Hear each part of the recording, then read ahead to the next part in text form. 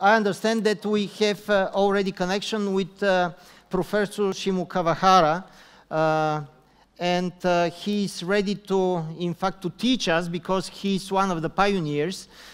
He's, in fact, one of the leaders in the application of this new method of treatment. Hello, Hiroto. How are you? Hi. My name is Hiroto Shimokawahara from Okayama Medical Center from Japan. Thank you for introducing me. We are listening to you with huge interest. Ladies and gentlemen, good evening, everyone. My title of my presentation is a history and the future perspectives of the BPA for patients with a CTEPH. So this is my COI. And this slide shows a treatment algorithm for patients with a CTEPH, so proposed in the World Symposium over Pulmonary Hypertension in 2018. So PEA remains a treatment of choice in patients' operable CTEPH. However, PEA is not an option for every patient. So for inoperable patients with a CTEPH, so medical therapy or BPA may be considered.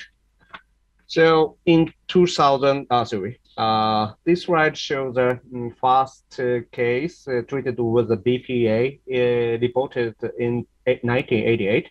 So 30-year-old male are treated with a BPA and 3 BPA procedures, and the 4 lesions were dilated. So mean PAP decreased from 46 to 35 millimeter mercury. However, patient developed reperfusion pulmonary edema in 2 procedures. So thereafter, balloon pulmonary angioplasty couldn't be accepted due to the high incidence of the complications compared with the PEA.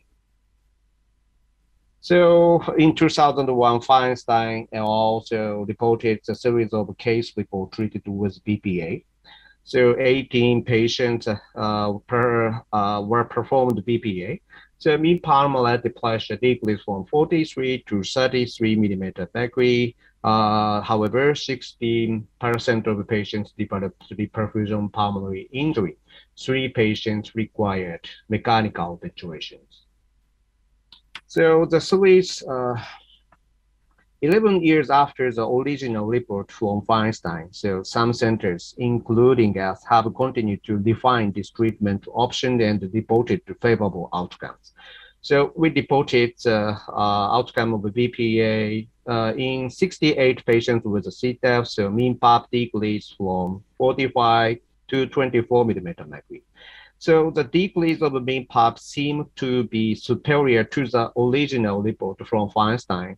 However, the incidence of lung injury was observed in 60% of the patients. The safety of BPA had not been established at the time. So lung injury and vascular injury is a serious complication during the BPA. The upper photograph represents a CT image corresponding with a perfusion area in each vessel injury. So lung injury on CT seems to have strong relationships with the vascular injury on pulmonary angiogram. So the main cause of lung injury during BPA considered to be vascular injury due to the procedural complications, like a wire injury or balloon injury or strong injection of the contrast medium. So therefore, we reviewed pulmonary angiogram and so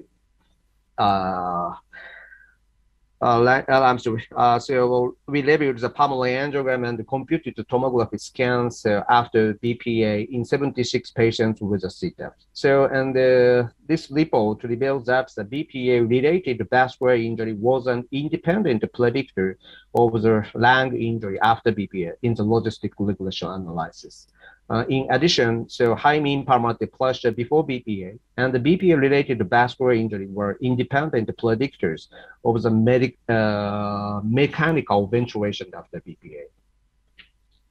So from the initial case treated with BPA in 2004, we have modified and defined the way of BPA like this. So in the initial strategy, so we limited the number of target regions in 1 or 2 B cells. Furthermore, so we try to select the balloon size as large as possible. So the reason that we have selected this strategy was very simple. The number of lesions we could engage the guiding catheters or we could treat is very limited. Therefore, so if we want to decrease mean pulmonary pressure, so we had to use a bigger size of balloon. So this strategy, in the initial strategy, so had a big problems. The complication rate was very relatively high.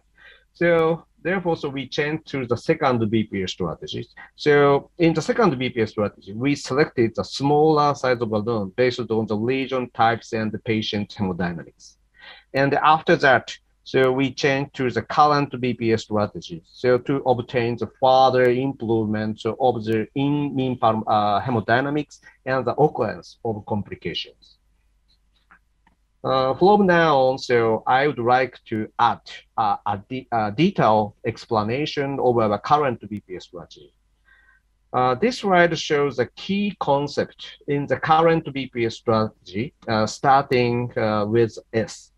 Number 1 is a staged region dilatation, so and the simple technique and the systematic procedures. So staged region dilation means dilate the region sequentially in 2 BPA procedures. So the upper movie shows the initial BPA procedures, and the lower movie shows the second BPA procedures. So second BPA procedure were usually performed 1 month after the initial BPA procedures. So in the initial BPA procedures, a smaller balloon relative to the actual vessel diameter is selected to reduce the recurrence risk of the pulmonary vascular injury and restore minimum blood flow to the occluded or stenotic pulmonary vessels. So, and 1 month later, the treated vessels were enlarged spontaneously, and including the distal lesion. And in the following BPA procedures, a larger size of the balloon is selected to optimize the dilation of the regions if necessary. And the second technique is a simple technique. So thanks to the staged balloon dilation, the BPA procedure has become very simple. So we don't have to use the interventional modalities like IVES or OCT to select the balloon size. Check the pulmonary angiogram. So you can see the stenotic lesion here. So, and passing the guide wire through the region and dilate the region with a smaller balloon and check the final angiogram. So that's all. The technique of the BPA is very simple. So using only smaller balloon could reduce the therapeutic efficacy in each BPA procedures. Therefore, systematic balloon dilation means treating all the segment of pulmonary artery in each BPA procedures. So I will show you an actual clinical case in the current BPA strategies. So this patient's mean pulmonary pressure was 62 millimeter mercury and the oxygen saturation was 84% and the PVR was 10 Wood unit. The hemodynamics was very severe. So in the first BPA procedures, we treated the right side using the 2 millimeter balloon, very small size balloon. So these arrows are lesions we dilated in the first BPA procedures. And in the second BPA procedures, we treated the left side in the same way as the right side, using the very small size balloon.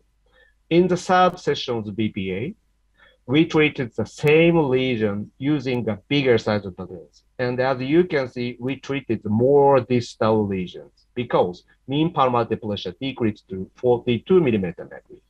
In the fourth BPA session, so we treated the left side in the same way as the right side.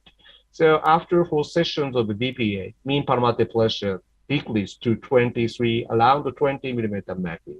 So it's very reasonable to treat the complex lesion like a total occlusion or more distal lesion. For the lesion, we have to use the bigger size button after decreasing the mean palmar pressure to normal. So this slide shows the difference of the concept between PEA and BPA. Assume that vertical line represents a pulmonary blood flow, and the horizontal line represents each pulmonary branches in both ranks, like A1 or like 6 and left A4, 5, 6, and 9, 10. So with PEA, the reduced blood flow is completely improved with only one PEA procedures. In BPA, the reduced blood flow improved after the usage of a very small button. The improvement blood flow very limited. And in the next session, we treated the left side. And the treated vessel flow improved spontaneously. And in the third session and the fourth session, we treated the same lesion in both ranks with a bigger size of button, and the blood flow would improve. Therefore, the concept of BPA is treating lesions in several times, and the blood flow would improve in several BPA procedures. So, and for the total revascularization means treating all the regions in both ranks. So selective pulmonary angiography is a gold standard for the selection of the regions. This slide shows the representative perfusion scintigram and global pulmonary angiograms before BPA in patients with a CTEPH. Perfusion scintigram shows some perfusion defect, especially in the right lungs. So, and some lesions were detected on the global pulmonary angiograms. So, however, none of the segmental pulmonary arteries can be precisely evaluated using a global pulmonary angiogram. And this slide shows a selective pulmonary angiogram in the same patient with the previous slide. So as shown in this slide, so lesions are generally present in all the segmental and subsegmental pulmonary arteries.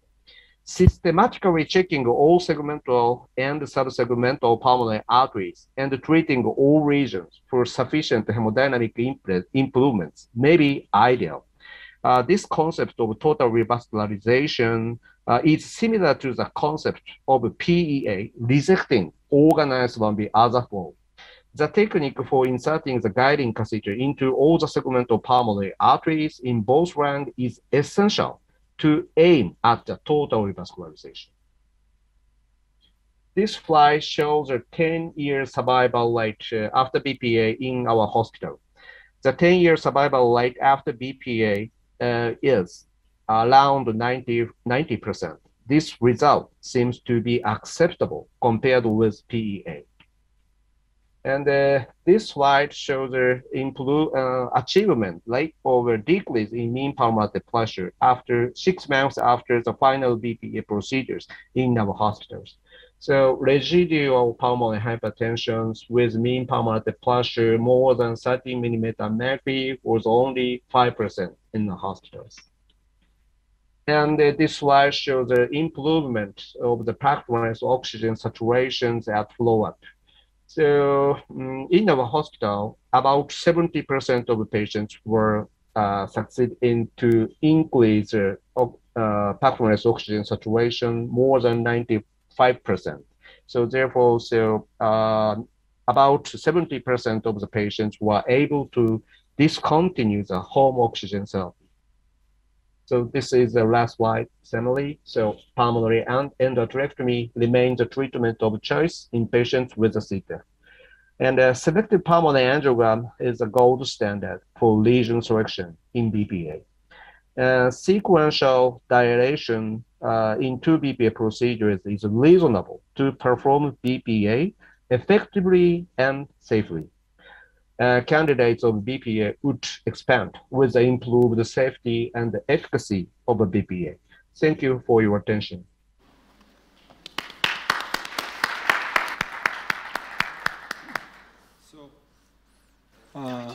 Thank you, Dr. Shimokawahara. Are there some comments, questions? Ivo? If you allow me, you are the pioneer and you know how to improve the methods of treatment. You showed that you had several periods of your method of treatment, and more than obvious, it's not easy to do intervention. And I would like several very practical questions. For example, what kind of wires and balloons do you use? Are you using coronary style of materials? Thank you for your question. So the Vassils, the pulmonary Vassil is very fragile. So if we use a very little harder wires, it usually injures the pulmonary Vassils. So therefore, we usually use a very soft wire. The chip load, the first wire we use, the chip load is 0.6 grams. So like in coronary artery, so like I'm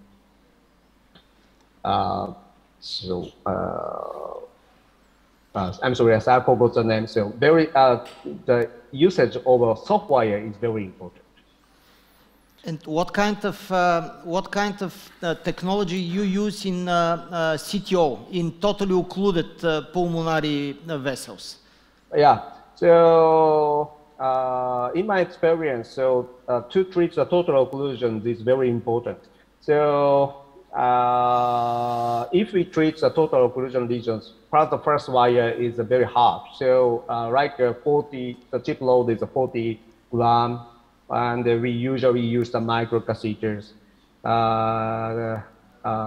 So almost the same technique with the coronary artery. And what about the supraselective injection, the supraselective angio? Do you use a 6 French guiding catheter? In most cases, the usage of a 6 French guiding catheter is enough. But in some cases, we have to use a big strong backup force. So in case of using the strong backup force, we usually select the 7 French guiding catheters. And the most important thing is the selection of the guiding catheters. In BPA, there are no specialized catheter for BPA all over the world. Therefore, we usually arrange, or we usually select the guiding catheter for each segmental pulmonary artery. For example, in treating the left side, we usually select the arm plus left.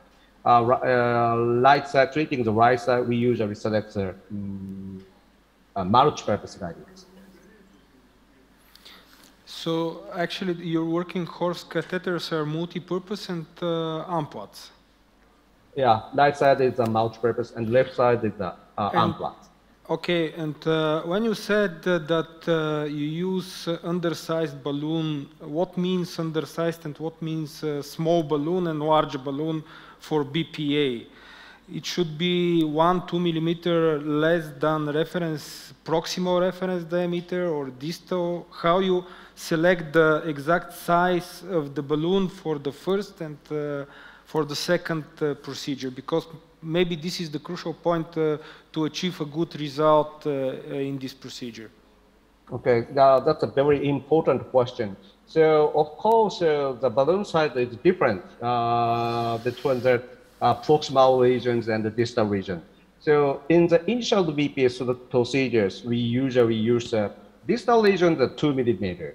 So, proximal region is a 3 millimeter balloon.